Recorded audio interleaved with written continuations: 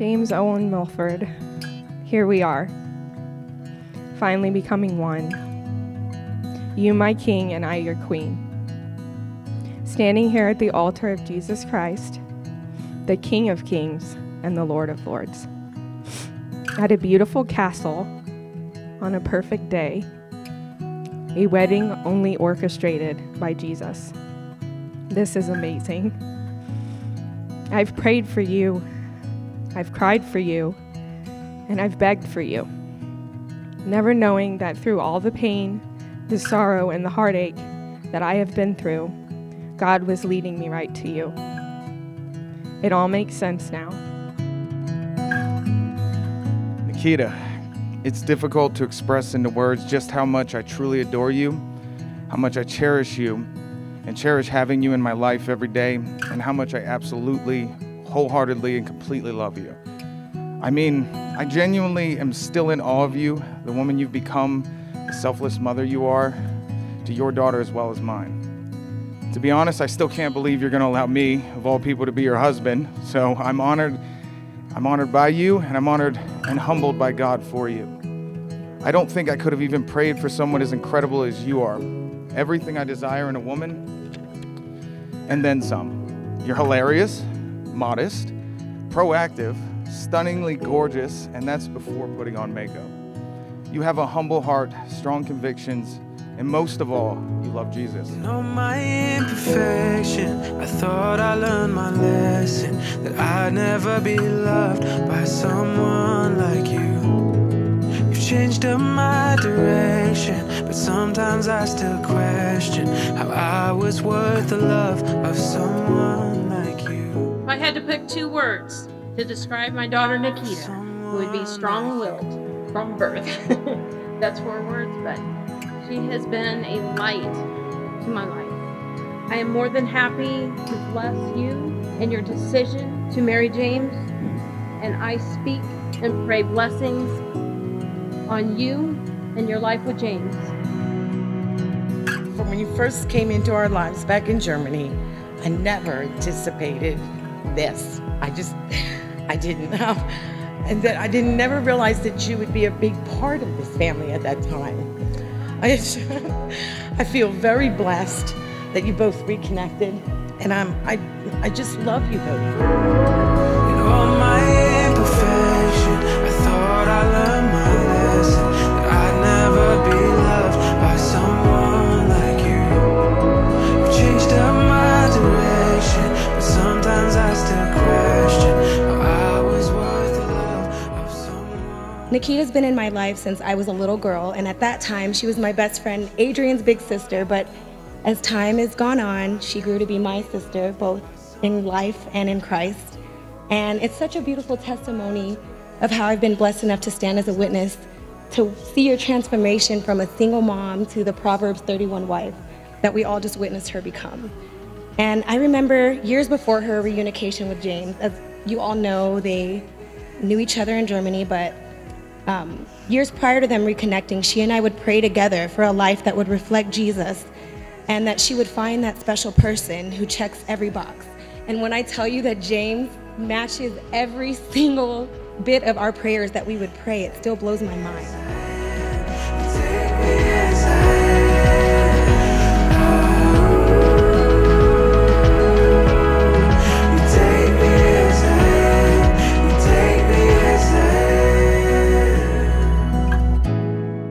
Nakita, I promise to nurture you. I promise to nurture that love and protect that love until the day I die. I promise to give you all of me for as long as I am alive. I promise to remind you how much I love you with my words and, more importantly, with my actions. How else is love manifested if not by action? And what is love if not sacrifice? So, from this day until my last, I vow to always do my best to try and love you the way Jesus calls me to love you the way he loves us. You, James, are all that I desire in a man. You, my love, are the full package, wrapped and delivered straight from heaven. Our story is beautiful. Our union is blessed. And our love is real. And the fact that you are so handsome is an added bonus. What more could a woman ask for? So sign me up. I am wholeheartedly and unconditionally willing and ready to be your wife and to have you as my husband.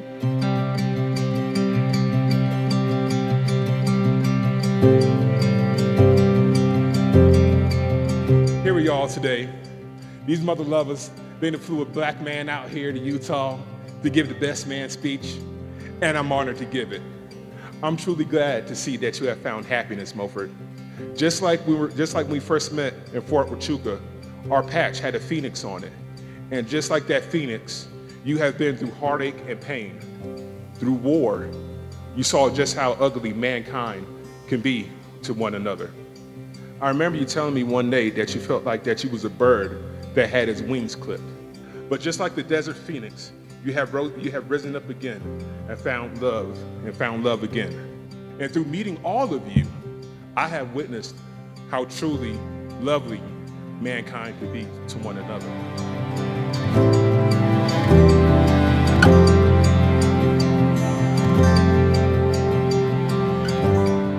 When I became friends with her in the beginning, I really thought that James was just being friendly, you know, because he had to. Oh, here we go, another girlfriend. Hi, okay. But he actually became a true friend to me, who confided in me and listened to me and supported me. Both Nakita and James have witnessed me in my darkest times and in the times where I shined bright. And I want to make this very clear that they never let me struggle or succeed in silence. Both of them supported me in all stages of my life, and I could always feel uplifted in any moment, and I knew that they had my back.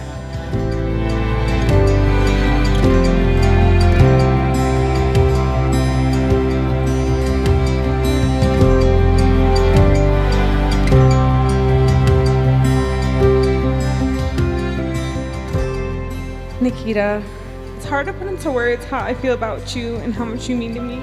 I really believe that you deserve a love that God gave you, simply because of your intense and deep-rooted love for others. And to see you and James being real love, I know for sure that was only God's doing. No ifs, ands, or buts about it.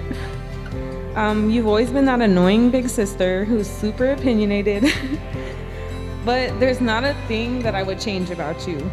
And you are wonderfully and fearfully made. I love your aliveness and your adventurous spirit, and I can always count on you for a new experience when I'm with you.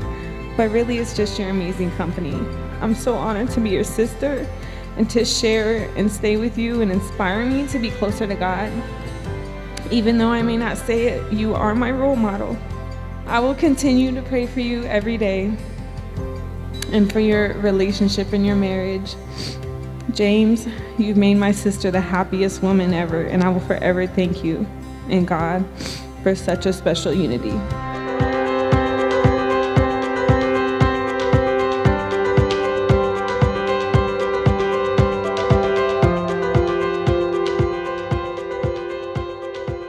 All that I vow and promise to you today as your wife, I do so with ease. I commit and submit to you as my husband with absolutely no doubt that I will forever be happy in your arms and by your side. I thank Jesus for giving me you, James, the King James version of my life, and now my husband.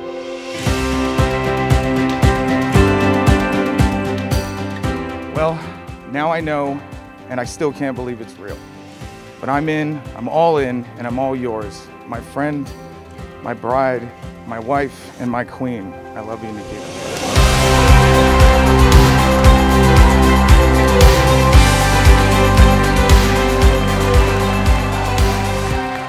Nakita and James, I do, by virtue of the authority vested in me, pronounce you husband and wife. Congratulations, James. You may kiss your bride.